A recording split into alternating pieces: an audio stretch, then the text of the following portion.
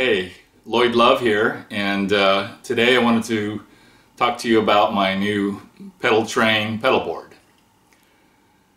First of all, before I even decided on which one to get, what I did was I cut out a piece of paper and outlined the different sizes of pedal boards that they had. And I got all my effects together and just laid them out on the paper to see which size would be the best for me. So I wanted to show you the different things that I did. Yeah, so as you can see here, I got this piece of wrapping paper and I measured out the different sizes of pedal boards that Pedaltrain carries. So you can see I've got the 24-inch mark here, the 32-inch mark here, and they have the 14.5-inch width as well as the 16-inch width. And so I just kind of laid out my effects on this piece of paper. Okay, well, so here are all my effects. Some I use often, and there are some that I rarely use. But the thought was, well, as long as I'm getting a pedal board, might as well get them all on there, and that way, whenever I want to use it, it's handy. It's right there. So the idea was, okay, how can I put all of these onto the paper that I cut out and see if it'll fit in the 24-inch size or the 32-inch size. And so I'm just going to lay them out. Well, so basically all of my effects did in fact fit on the 24-inch size measured paper that I've got. So I think I could probably go with the new Pedaltrain Novo 24. Okay, so went down to the local music store, and they did in fact have the Pedaltrain Novo 24.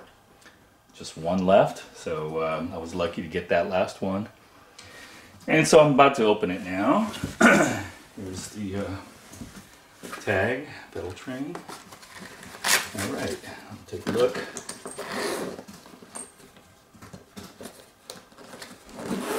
Nice sturdy bag.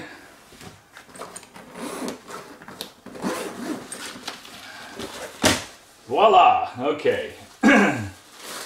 So inside we have this wrapped in bubble wrap. All right. As you can see, it's very solid, well made, looks like,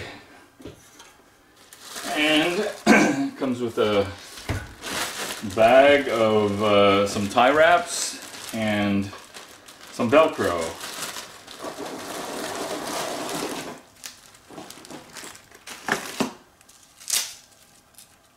Alright, so that looks like there's plenty there for all my effects and for the rack itself. And it also comes with a shoulder strap. I guess you can carry the entire bag on your shoulders. Makes it kind of handy, I guess, when you're carrying your equipment. All right. So there it is. All right, so next I'm going to measure out some of this Velcro and stick it on to the actual pedal board. There's my dog Layla. Hey Layla, I'm making a film. Okay. So first thing you want to do is cut this in a straight line, straight across. All right, and I hope there's enough for all 5 of these bars going across. I think what I'll do is just go all the way from end to end. I know that some people like to do the Velcro where it actually stops short of going all the way to the bar at the end, but that means you can't utilize that space there if you really need to. And for me, I think I'd rather have that option to use all the space that's available. So I'm going to cut this here.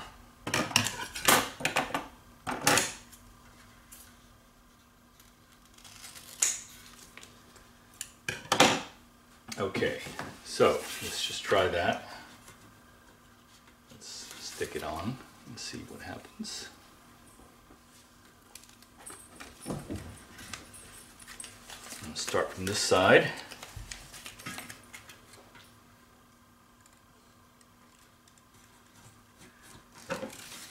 And just keep going across. Try to get it as straight as you can, of course.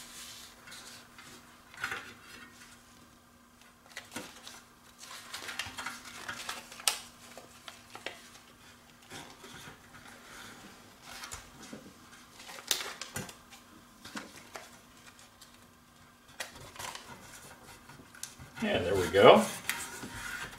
Perfect.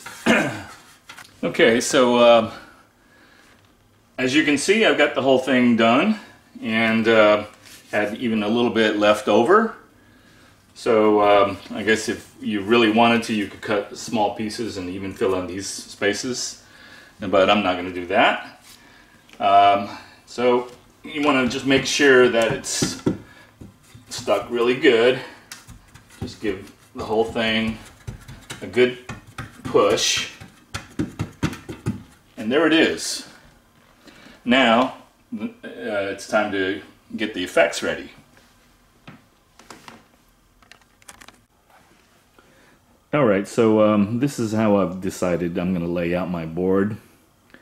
I'm going to have my wah-wah off to the side and not really on the board itself. That way I can alternate my wah-wah from the Vox to the Crybaby if I want, and also one thing that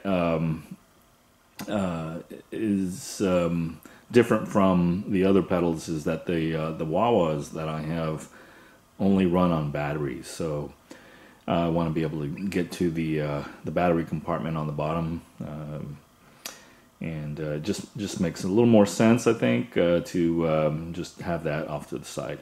But anyway, so the way I'm gonna chain it is I'm gonna go into my tuner first, and then from my tuner I'm gonna go into my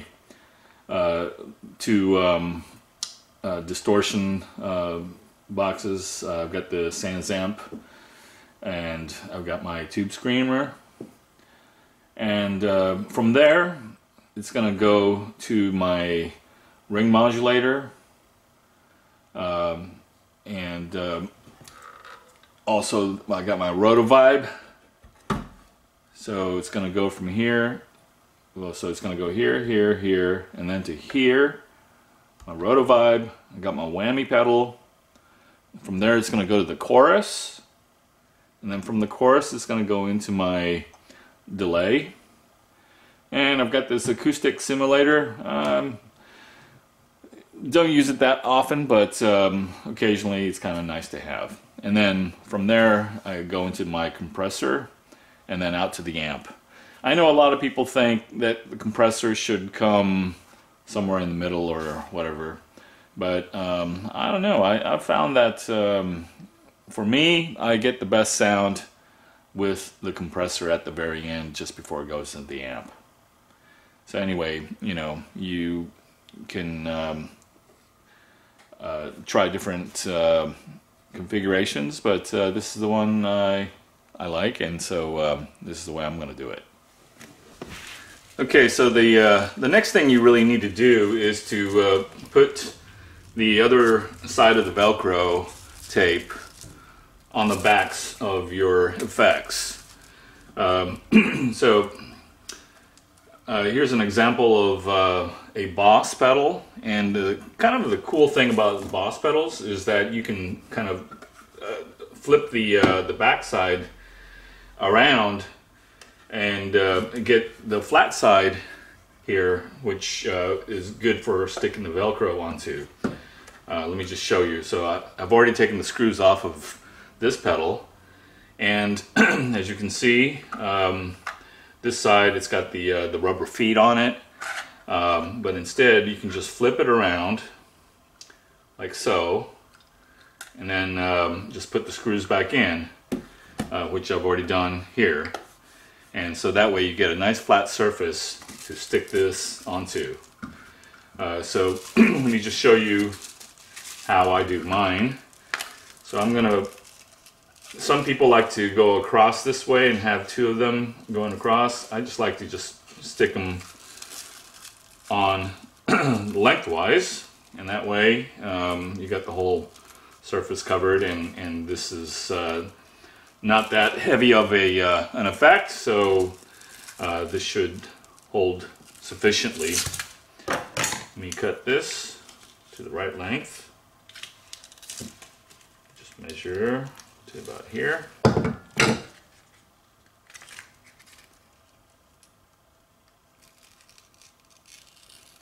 And obviously you want to try to cut straight across.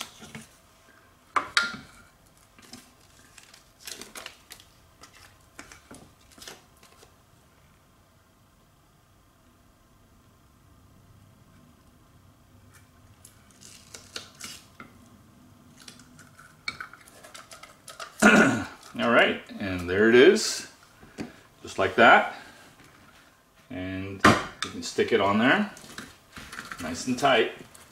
There you go. And I'm just going to do the other pedals the same way.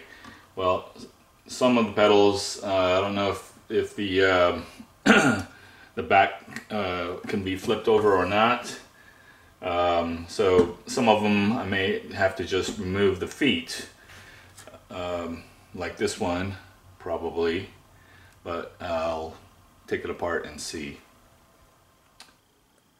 Alright, so I sort of got carried away and didn't video some of the steps that I took in between, but now here it is, the finished product. I've got everything Velcroed on there, and all the cables are in place. Let me see if I can flip this thing around and show you how I did this side. I put my DC brick power source on there.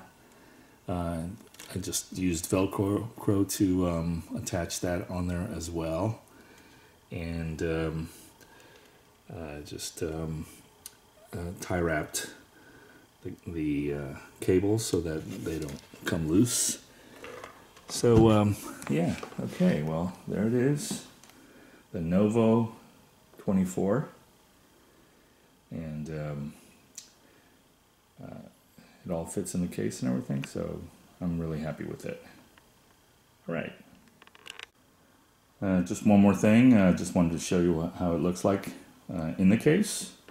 And there's a little bit of space on the side here, and so I'm just going to keep my wah-wah pedal in there. I got it in there earlier. Yeah, maybe I should have done it this way. Yep, okay, there we go. Alright, so there it is. And so when you close the case, it'll zip up nicely.